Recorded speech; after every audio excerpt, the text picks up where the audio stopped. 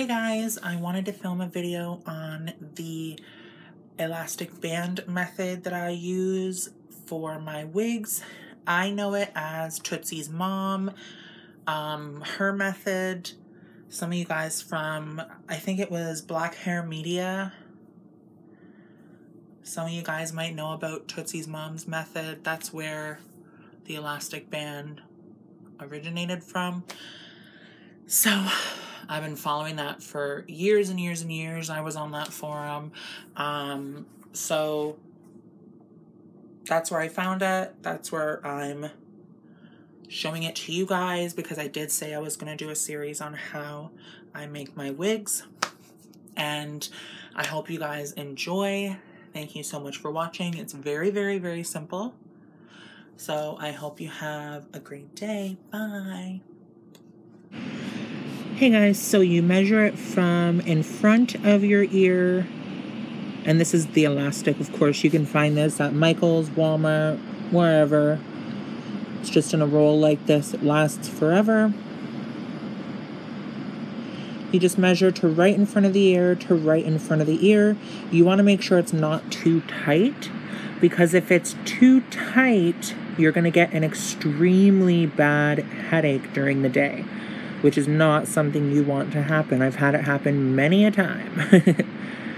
So, if you follow the tutorial that I made for making my wigs, you will have a flap that is not attached to the wig.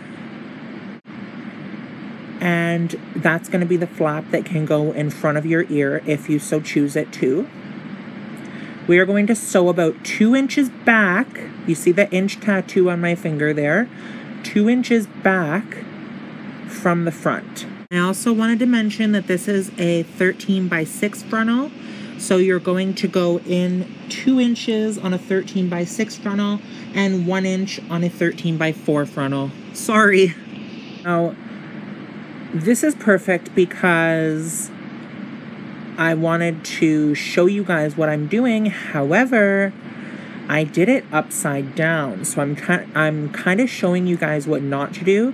I did not realize that I did this upside down. However, I realized when I put it on. You can feel a little lump. So it's not that big of a deal if this happens to you. Just make sure that you sew it on facing the nape. So you're going to place one of the pieces of elastic, the end of it, on the lace. You're going to follow it down through the nape of the neck and up to the other side of the lace. You can see a tutorial on how I sew in my wig making video. It's very simple and it secures the elastic efficiently.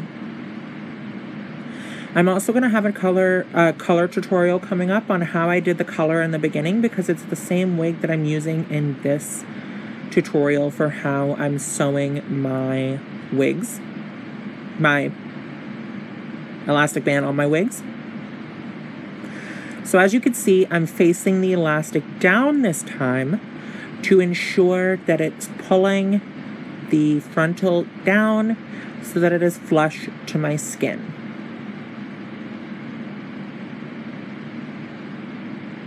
Other than that, I'm going to go ahead and I'm going to tie that knot.